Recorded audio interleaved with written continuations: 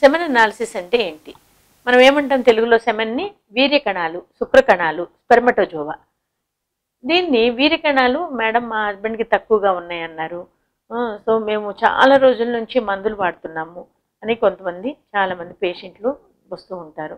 అయితే వాళ్ళు ఈ సెమెన్ అనాలిసిస్లో చేయించుకున్నప్పుడు వాళ్ళకి రిపోర్ట్ ఇస్తారు. ఆ రిపోర్ట్ కూడా డాక్టర్స్ సరిగా చెప్పరు. ఏం చెప్తారు? బాగానే ఉంది, కొన్ని రోజులు మందులు వాడండి. మీరు ఇద్దరు మందులు వాడాలి. ఒక సంవత్సరం 2 సంవత్సరాలు పడుతుంది, మీరు మందులు వాడాలి. ఎన్ని రోజులు మందులు వాడాలి? ఒక 3 నెలలే మందులు వాడాలి, లేదు 6 నెలలు మ్యాక్సిమం మందులు వాడాలి. జీవితం అంతా మందులు వాడుకుంటా బతికేస్తే ఇంకేం ఉండదు అక్కడ. మనకున్న పుణ్యకాలం పూర్తి అయిపోతుంది పిల్లల్ని కంటానికి. కాబట్టి మీరు సెమెన్ అనాలిసిస్లో ఏమేమి చూడాలి? కణాలు కౌంట్, అంటే ఎన్ని ఉన్నాయి అసలు టోటల్గా, అసలు ఎన్ని ఉండాలి డాక్టర్ గారు అని అడుగుతారు. ఎన్ని ఉండాలి అంటే దాదాపుగా మనం 25 నుంచి 30 సంవత్సరాల వయసులో వాళ్ళని చూసుకుందాం. ఎందుకంటే అదే వాళ్లే కదా ఎక్కువగా పెళ్లి చేసుకుని వెంటనే పిల్లలు కనాలనుకునేది. సో ఓకే, 25 నుంచి 35 సంవత్సరాల లోపు వీర్య కణాలు దాదాపుగా మీకు ఒక 60 మిలియన్స్ నుంచి 150 మిలియన్స్ రేంజ్లో ఉంటాయి. 1 మిల్లీ లీటర్ వీర్యంలో ఒక 50 మిలియన్స్ నుంచి 150 మిలియన్స్ యావరేజ్ తీసుకోండి. 100 మిలియన్లు. 100 మిలియన్లు అంటే ఎన్ని? 1 మిల్లీ లీటర్లో 100 మిలియన్లు అంటే 10 కోట్ల వీర్య కణాలు. 10 కోట్ల వీర్య కణాల్లో మనకు అవసరమయ్యేది బిడ్డ పుడటానికి ఎన్ని? ఒక్కటే. ఆ ఒక్క వీర్యకణం కోసం మనం ఈ 10 కోట్ల వీర్యకణాలు ఉన్నాయా లేదా, తగ్గినయ్యా లేదా, అవి కదులుతున్నాయా సరిగ్గా లేదా, అవి పరిగెడుతున్నాయా లేదా, అవి మంచి క్వాలిటీ ఉన్నాయా లేదా, అవి వీర్యకణాల్లో దానికి ఏమైనా అవకరాలు ఉన్నాయా లేదా, ఇన్ని ప్రశ్నలు మనం సంధించుకోవాల్సి ఉంటుంది ఎప్పుడు? పిల్లలు పుట్టినప్పుడు. ఇప్పుడు ఏ ట్రీట్మెంట్కి ఎవరు వస్తారు? పిల్లలు లేని వాళ్లే కాబట్టి వచ్చేది. ఇవన్నీ కూడా మీకు సమాధానం మీకు కావాలి. మీకు దీని గురించి వివరంగా తెలియాలి, వివరంగా చెప్పాలి. సెమెన్ అనాలిసిస్ డాక్టర్ రాసినప్పుడు, డాక్టర్ గారు ఇదేంటి మాకు వివరించి చెప్పండి, ఇందులో ఏం ప్రాబ్లం ఉంది, ఈ ప్రాబ్లం వల్ల మేము ఏం చేస్తే బాగుంటుంది అడగాలి కదా. మీరు కూడా, మీరు అడగరు, వాళ్ళు చెప్పరు. కాబట్టి ఈ యొక్క వీర్యకణాలు ఇన్ని ఉండాల్సి వస్తుంది. అయితే మనకు కావాల్సింది ఒకటే. అయితే ఈ 10 కోట్ల వీర్యకణాలు, సపోజ్ మీకు 2 ml వీర్యము వచ్చిందనుకోండి ఒక్కసారి భార్యాభర్తలు కలిసినప్పుడు, ఆ 2 mlలో ఒక 1 మిల్లీ లీటర్ అంటే ఒక సగం వీర్యం బయటకు వచ్చేస్తుంది ఎప్పుడు కూడా. అది కొంతమంది అడుగుతారు, మాకు పూర్తిగా వీర్యం అంతా బయటకు వచ్చేస్తుంది మేడం, బయట అసలు లోపల ఉండట్లేదు అని. అది కరెక్టే, అలానే ఉంటుంది. ఒక సగం వీర్యమే లోపల ఉంటుంది వెజైనాలో, సగం వీర్యం బయటకు వచ్చేస్తుంది. ప్రతి ఒక్కరికి ఇది కామన్, ఇదేం పెద్ద సమస్య కాదు. అయితే ఆ ఉన్న వీర్యంలోనే 100 మిలియన్స్ కనుక యావరేజ్గా మనం తీసుకుంటే, 10 కోట్ల వీర్యకణాలు తీసుకుంటే, ఎన్ని వీర్యకణాలు ఆ గర్భసంచి దాటి ఆ యొక్క జర్నీలో కొన్ని చచ్చిపోయి అసలు ఆ సర్విక్స్ దాటి ఆ ద్వారాలు దాటుకుని గర్భసంచి లోపల పొర దాటుకుని ఆ ట్యూబ్స్లోకి రావడానికి 10 వీర్యకణాలు ఎంటర్ అవుతాయి. అంటే ఎన్ని ఫిల్టర్, న్యాచురల్గా ఎన్ని ఫిల్టర్ అయిపోతాయో చూడండి. సో ఆ వీర్యకణాలు, ఆ 10 వీర్యకణాల్లో మరలా గుడ్డు దగ్గరికి వచ్చేటప్పటికి ఒకే ఒక్క వీర్యకణం గుడ్డులోకి ఎంటర్ అవ్వాలి. గుడ్డులో ఉన్న 23 క్రోమోజోమ్స్, వీర్యకణంలో ఉన్న 23 క్రోమోజోమ్స్ కలిపితేనే బిడ్డ ఏర్పడతారు. అదే పిండం ఏర్పడుతుంది. లేదు ఒక్కోసారి 2 వీర్యకణాలు గుడ్లోకి ఎంటర్ అయినాయి అనుకోండి సపోజ్, ఏమవుతుంది?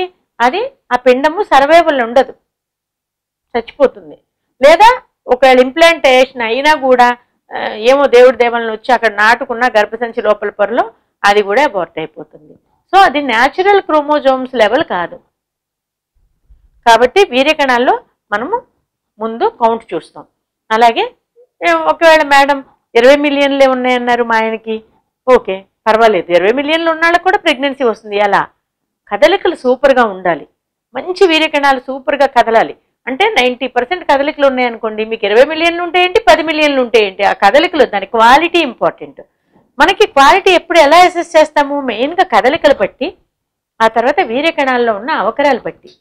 ఇప్పుడు మనకి మనుషులు ఉన్నాము, ఒక కాలో ఒక చెయ్యో ఒక కన్నో ఏదో, లేకపోతే ఒక చెవి వినికిడి లేదు, ఒక కన్ను గుడ్డిది, మనం ఎలా సర్వైవ్ అవుతాము? అలాంటప్పుడు మనకు కష్టమే కదా. తండ్రి మీదో, తల్లి మీదో, భార్య భర్త మీదో, భర్త భార్య మీదో, లేదంటే కన్న బిడ్డల మీదో ఆధారపడుతూనే ఉండాలి ఎప్పుడు కూడా. కుంటాడు, పని చేయలేడు కదా. అలాగే ఆ యొక్క వీర్యకణాల్లో కూడా దానికి ఒక తల, తోక, ఒక బాడీ, ఒక నెక్, ఇవన్నీ ఉంటాయి. ఆ తల మీద ఒక టోపీ లాంటిది ఉంటుంది, దాన్ని యాక్రోజోమ్ అంటాం. ఇవన్నీ కూడా కదలిక శక్తికి వీటిలన్నిటికీ కూడా ఉపయోగపడతాయి. దాని లోపల మైటోకాండ్రియా ఆర్గనల్స్ అని ఉంటాయి అన్నమాట. ఆ మైటోకాండ్రియా అంతా కూడా శ్వాసక్రియకి, విసర్జన క్రియకి పనిచేస్తూ ఉంటాయి. సో ఇవన్నీ కూడా పర్ఫెక్ట్గా పక్కాగా ఉన్నప్పుడే కోయించం Q10 ఈ లెవెల్స్ అన్నీ కూడా కరెక్ట్గా ఉండి ఆ యొక్క వీర్యకణంలో ఎనర్జెటిక్గా ఉన్నప్పుడే, కెపాసిటేషన్ ఉన్నప్పుడే ఆ వీర్యకణం వచ్చి ఆ యొక్క ఎగ్తో కలిసి పిండం ఏర్పడటానికి అవకాశం ఉంటుంది. పిండం సరిగ్గా ఏర్పడకపోయినా, పిండం వీక్గా ఏర్పడినా కూడా ఆ పిండం సర్వైవ్ అవ్వదు. మరలా ఆ పిండం అనేది డివిజన్ జరగాలి, అంటే విభజన జరగాలి. 2 కణాలు 4, 8, 16, 32, 64 అలాగా విభజన జరుగుతూ వచ్చి 5వ రోజున వచ్చి గర్భసంచిలో నాటుకుంటుంది మనకి ట్యూబ్లో అన్ని సక్సెస్ఫుల్గా అయిపోయిన తర్వాత. సో ఆ ట్యూబల్ జర్నీ అనేది వెరీ వెరీ ఇంపార్టెంట్. ఆ ట్యూబ్లో యొక్క వీర్యకణం కానీ ఎగ్ కానీ వచ్చి కలవకపోవడానికి అనేక రకాలైన ఫ్యాక్టర్స్ ఉంటాయి. ఆ ఫ్యాక్టర్స్ అన్నిటినీ మనం ఒక పక్కకు పెట్టుకోవాలి. ఆ ఫ్యాక్టర్స్ అలాంటి ప్రాబ్లమ్స్ ఉన్నప్పుడే IVF అనేది మనకి ఎక్కువగా సక్సెస్ఫుల్గా అవుతుంది. అలాంటి ప్రాబ్లమ్స్ వలన ఆ ట్యూబ్లో గుడ్డు వీర్యకణము రెండు కూడా కలవడానికి ఇబ్బందులు ఏమైనా ఏర్పడితే, ట్యూబ్లో ఏమైనా హైడ్రోసాల్పింగ్స్ పయోసాల్పింగ్స్ వచ్చి ఏర్పడి గుడ్డు సరిగ్గా లోపలికి తీసుకోలేకపోతే, ఇటు నుంచి వీర్యకణం సరిగ్గా వచ్చి ఆ యొక్క గుడ్డుతో కలవకపోతే పిండం అనేది ఏర్పడదు. ఆ ట్యూబ్లో ఉన్న ఫ్లూయిడ్ కరెంట్స్ అంతకు ముందున్న ఇన్ఫెక్షన్ వలన ఏమాత్రమైనా కూడా ట్యూబ్లో ఉన్న ఫ్లూయిడ్ కరెంట్స్ కానీ ఆ ట్యూబల్ మైక్రో సిలియా ఫ్లాజెల్లా లాంటివి కూడా సరిగా లేకపోయినా కూడా ఈ యొక్క జర్నీ సజావుగా జరగదు. బిడ్డ అనేవాళ్ళు కరెక్ట్గా ఏర్పడరు, పిండం అనేది సరిగా ఏర్పడదు. సో ఇప్పుడు మనము మొటిలిటీ మూమెంట్ గురించి మాట్లాడుకున్నాం, దాని ఎనర్జెటిక్గా కెపాసిటేషన్ గురించి మాట్లాడుకున్నాం. సో మనకి బిడ్డ పుడటానికి వీర్యకణం యొక్క కెపాసిటేషన్ అనేది, ఎనర్జీ అనేది చాలా ముఖ్యం. నెక్స్ట్ ఇంకోటి అవకరాలు. అవకరాలు లేకుండా ఉండడం కూడా చాలా ముఖ్యం. అవకరాలు ఉన్న వీర్యకణాలు బిడ్డను పుట్టించడానికి సజావుగా పనిచేయవు. సో దాన్ని మార్ఫాలజీ అంటాము. అట్లాగే DNA ఫ్రాగ్మెంటేషన్. వీర్యకణాలు కొన్ని ఇప్పుడు కనిపిస్తాయి మనకి, వీర్యకణాలు బాగానే కనిపిస్తాయి. ఒక అరగంట పోయేటప్పటికి అన్ని ముక్కలు ముక్కలు అయిపోయి అసలు కణమే ఉండదు. దాన్ని DNA కొన్ని ఫ్రాగ్మెంటేషన్ అయిపోతూ ఉంటాయి. కొంతమందికి క్రోమోజోమ్స్ ప్రాబ్లమ్స్ ఉంటాయి. వై క్రోమోజోమ్ డిలీషన్స్ అని, లేదా క్రోమోజోమ్స్లో డిలీషన్స్, మళ్ళీ తర్వాత ఎడిషన్స్, ట్రాన్స్లొకేషన్స్, ఇలా జీన్స్ ప్రాబ్లమ్స్ ఉంటాయి. వాళ్ళకు కూడా పిల్లలు పుట్టడంలో ప్రాబ్లమ్స్ ఉంటాయి. సో మనకి ఇవన్నీ కూడా ఉండాలి. సో 10 మిలియన్సే ఉండని, 100 మిలియన్లు ఉండని. ఇప్పుడు కొంతమంది ఒక 30 రిపోర్ట్లు వేసుకుని వస్తారు నా దగ్గరికి, సెమెన్ అనాలిసిస్ రిపోర్ట్స్. దేనికి? దాన్ని నాలుగు గీసుకోవాలి మనం కూర్చుని. సో ఆ సెమెన్ అనాలిసిస్ రిపోర్ట్స్ మనకి అవసరం లేదు. ఎన్ని మందులు మింగావో నాకేం అవసరం లేదు. నీకు బిడ్డ పుట్టారా లేదా అదే నాకు అవసరం. అంటే మనకి రిజల్ట్ ఏం కావాలి? మనం చదువుకున్నాము, ఇంత చదువుకున్నాము, ఇంత కష్టపడ్డాము, ఇన్ని సంవత్సరాలు మనం పాటుపడ్డాము, ఎంత ఎక్స్పీరియన్స్ ఉంది మనకి ఏం కావాలి? మనకి సరిపడా, మన జీవితానికి మన కుటుంబానికి సరిపడే డబ్బు సంపాదించామా లేదా అనేదే కదా కావాలి. అలాగే మనకి ఇందులో వీర్యకణాల్లో ఏం కావాలి? నీకు ఎన్ని ఉన్నాయి? 100 ఉన్నాయా, 1000 ఉన్నాయా, 1 కోటి ఉన్నాయా, 10 కోట్లు ఉన్నాయా, మనకు అనవసరం. బిడ్డ పుట్టారా లేదా అదే ఇంపార్టెంట్. చాలా మంది డాక్టర్స్, చాలా మంది యూనిట్స్లో, నేను మాట్లాడకూడదు ఎక్కువ గురించి, కొన్ని సెంటర్స్లో 6 నెలలు మందులు ఇస్తాము, సంవత్సరం పాటు మందులు ఇస్తాము, ఈ సంవత్సరంలో మీకు పిల్లలు పుట్టేస్తారు, లేకపోతే ఈ ట్రీట్మెంట్ ఉంటుంది, ఆ ట్రీట్మెంట్ ఉంటుంది, మీకు ఇంజక్షనల్ ట్రీట్మెంట్లు ఉండవు, మీకు IVFలు ఇలాంటివన్నీ సక్సెస్ అవ్వవు అలా చెప్తారు. ఎన్నిసార్లు నెలకి వచ్చి వీర్యకణాలు పరీక్ష చేయించుకోవాలి. ఇన్ఫెక్షన్ ఏమన్నా ఉందా లేదా, కల్చర్ ఉందా లేదా, సర్వైవల్ ఉందా లేదా, 24 గంటలు బతికుంటున్నాయా లేదా వీర్యకణాలు, లేదా DNA ఏమైనా ఫ్రాగ్మెంటేషన్ ఉందా లేదా, లేకపోతే ఏమైనా వీర్యకణాల్లో కొన్ని అవకరాలు ఉన్నాయా లేదా, ఇవన్నీ కూడా ఇన్ డీటెయిల్ చూడాలి. 6 నెలలు మందులు వాడారు, 6 సార్లు వీర్యకణాలు పరీక్ష చేయించుకున్నారు, ప్రెగ్నెన్సీ రాల, సంవత్సరం వాడారు, 2 సంవత్సరాలు వాడారు, 30 సార్లు టెస్టులు చేయించుకున్నారు, ఉపయోగం లేదు అంటే ఏంటి? మేడం ఒకసారి 5 మిలియన్లే ఉందంటున్నారు, ఒకసారి 10 అంటున్నారు, ఒకసారి 50 ఉందంటున్నారు, బాగా పెరిగిపోయింది మేడం అంటారు. పెరిగిపోయింది కరెక్టేనయ్యా, మరేది పిల్లలేరి? పెరిగిపోయింది, పిల్లలేరి ఉండాలిగా, లేరు. సో మీరు ట్రీట్మెంట్కి తొందరపడాలి. సో వీర్యకణాల కౌంట్ పెరగడం ఇంపార్టెంట్ కాదు.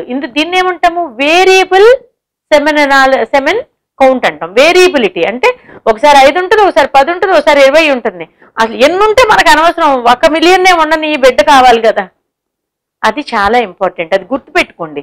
3 సంవత్సరాలు 4 సంవత్సరాలు అక్కడ వాళ్ళు చెప్పారు, ఇక్కడ వీళ్ళు చెప్పారు, ఆయుర్వేదం ట్రీట్మెంట్ ఉంది, ఇంకెక్కడో ఉంది, లేకపోతే ఏదో చూడడం మింగితే పిల్లలు పుట్టారు మాకు వచ్చేస్తుంది. ఓకే, ప్రయత్నించండి, నేను కాదంటలేదు. కానీ 1 సంవత్సరం 2 సంవత్సరాల్లో ప్రయత్నిస్తాం. ఎన్నేళ్ళు ప్రయత్నిస్తామండి? కాబట్టి మీరు ఇమీడియట్గా ఈ యొక్క వీర్యకణాల పరీక్షలో మీకు ఏమైనా ప్రాబ్లం కనిపించి మీరు మామూలుగా మందులు వాడినా కూడా ఫలితం అనేది లేకపోతే, మందులు దయచేసి 3 నుంచి 6 నెలలు తప్పించి మీరు వాడకండి. అంటే ఈ మందులు వాడే టైంలోనే అసలు ప్రెగ్నెన్సీ వచ్చేస్తుంది. అంటే ఇప్పుడు మనం పక్కాగా పర్ఫెక్ట్గా అన్ని ప్రాబ్లమ్స్ లేకోకుండా మందులు వాడుతుంటే అవ్వాలి. అలా అయితేనే కదా మనకు ప్రెగ్నెన్సీ వచ్చేది, వైఫ్ అండ్ హస్బెండ్ కలిసినప్పుడు. మరి అలా న్యాచురల్గా రానప్పుడు ఆ మందులు పని చేయట్లేదనే కదా. మరి పని చేయనప్పుడు ఏం చేయాలి? ఏంటి మేడం 5 మిలియన్లే ఉందంటున్నారు, 1 మిలియనే ఉందంటున్నారు, కౌంట్ మరీ తక్కువైపోయింది అంటున్నారు, కదలికలు లేవంటున్నారు.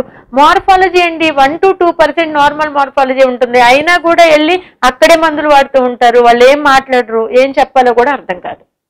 ఇంకో డాక్టర్ని మేము కామెంట్ చేయలేము, వాళ్ళు చెప్పని విధానాన్ని కామెంట్ చేయలేము. ఎవరిని చేయగలం? మిమ్మల్నేగా.